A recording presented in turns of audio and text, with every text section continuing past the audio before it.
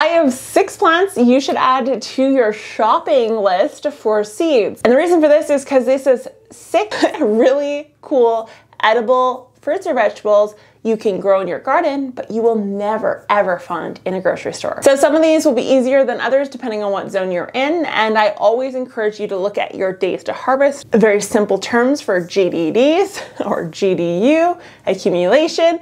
I'll put the definitions for that somewhere up on the screen, but ultimately speaking, you want to look at those. Where I am, I have 109 days. In the event that I have a very warm summer, I could push 115, 120 because that days to harvest is arbitrary. The real truth is in the GDUs. I can do a video on that. I've done videos on that in the past if you want to learn more about the plant science behind that concept. However, here are my 6 crops you can grow in ground but never could purchase at a grocery store. So number 1 is called Fat Baby Akocha.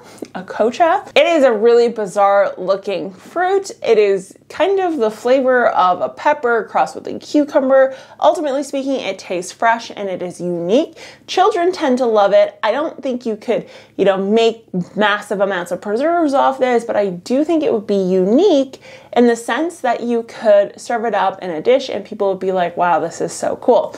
One that would fall under that for someone who has a lower number of growing days would actually be the cuckoo melon. So very similar to that of the Fat Baby Chicoa, but a little bit different, a little bit less exotic. They've been around for a little while, however, definitely not purchasable in the grocery store. Number 2 is colored kales, and this expands beyond kale. It can actually get into different lettuce and even colored greens, for example, and essentially it could be the entire leaf is a different color, the stem is a different color, and or texture. So kale in particular comes in a wide range of textures and looks and feels. So ultimately speaking, this is something that is unique and different that if you were to serve it up at a summer garden party or you were to pull out of the freezer and use in a pasta, for example, people would say, oh wow, that's unique, where'd you get it? And the only answer to that would be my garden, because they would not sell these in the grocery store. Next up is edible flowers. Now this one you need to be careful with. Some are floral tasting and others taste similar to that of a lettuce and they simply are adding colors. So for example, pansies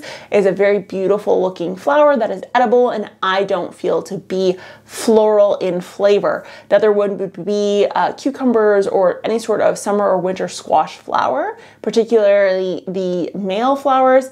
Again, not floral tasting, but more of just a vegetative greens taste.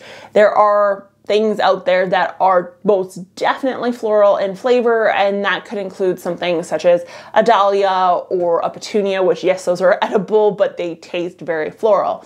So do keep that in mind when choosing edible flowers, but edible flowers is one that ultimately does change a salad in the summer.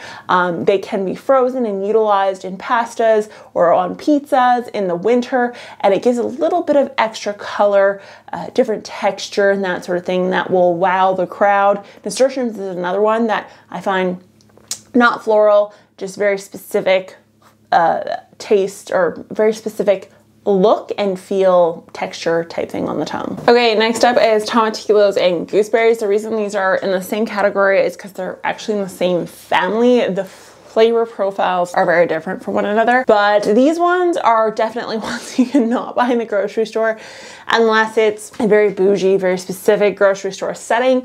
And they have a wide different number of uses, most of which is fresh eats, except for gooseberries, which can mean jams.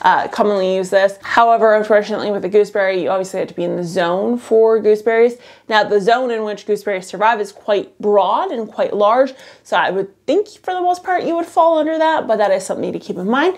Tomatillos, you could start indoors and plant outside, same as a tomato. So that one, there's no, I guess, barriers to entry based on your climate, but those are definitely two you cannot buy in the grocery store. I personally do not like tomatillo, like the flavor. That's just not my thing. Gooseberries, however, I do enjoy. Next up is Royal Garden watermelon. So this is not limited to just the Royal Garden watermelon.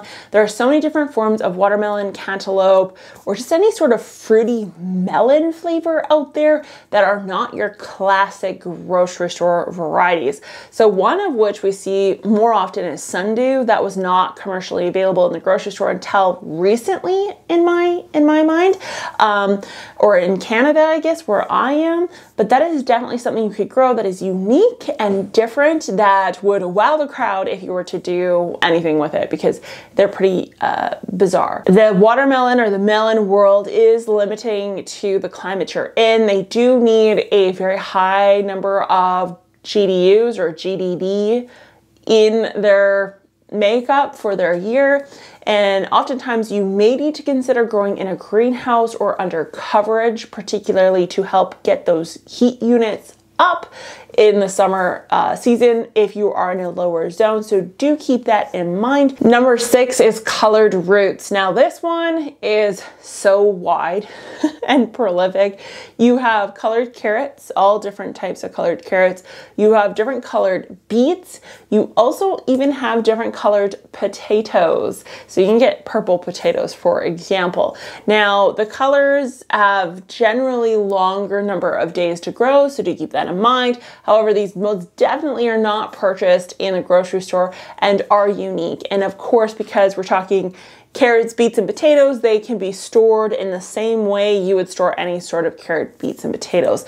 The one thing I will say is anything that is colored, if you choose to go the route of not pickling and go the route of canning and specific pressure canning, you may have some color loss if you do not add zinc to the preservation process.